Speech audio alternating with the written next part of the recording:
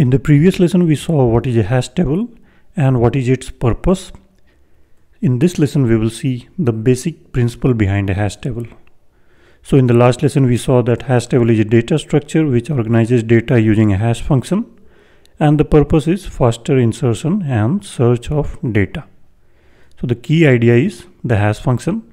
So hash table uses a hash function, and the hash function takes keys as inputs and outputs bucket IDs. So we have a hash function, keys are coming in, and it outputs bucket IDs. And these bucket IDs are used for storing as well as searching of the keys. So what happens in essence is that when a new key is inserted, the hash function decides which bucket to assign the key to, and then the key is stored in that bucket. But it's not enough to just store the data. We also have to use the data in the future. That's why we are storing it.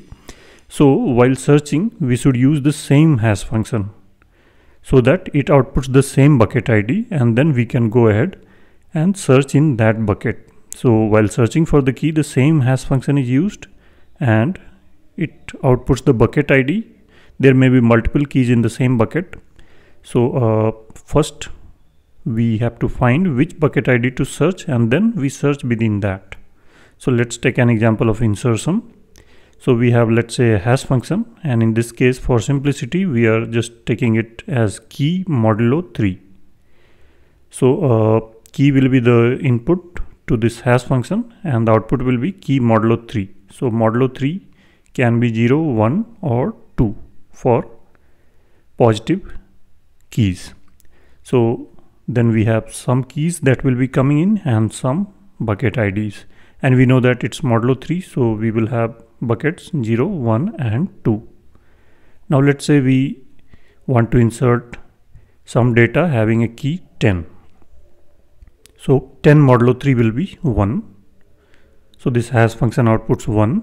So 10 will be stored in bucket number 1. Then let's say we have 5. So 5 modulo 3 is 2. So bucket ID is 2. So 5 will be stored here. Then we have, let's say, 2. In this case, bucket ID is 2, since 2 modulo 3 is 2. So 2 also will be stored in bucket number 2. So you see that there can be multiple keys in the same bucket. In this case, in the bucket 2, we have 5 and 2. In the bucket 1, we have 10. And in the bucket 0, we don't have any data. So this is possible. So this is how insertion works. Now let's see how search works. So this is the data that we had inserted earlier, and the hash function was key modulo 3. And now let's say we want to search for 5. So first we will find bucket ID. So 5 modulo 3 is 2. So we will search in bucket 2, so which is only in this part of the data. And we are concerned in this part. So this is the bucket ID. This is not the data. The data is 5 and 2. And we will go ahead and search. So there can be different ways how you will design your search algorithm. We are not concerned with that. So somehow you will search within that subset of data, within that bucket itself. Now let's say we want to search for 20. So 20 modulo 3 will be 2.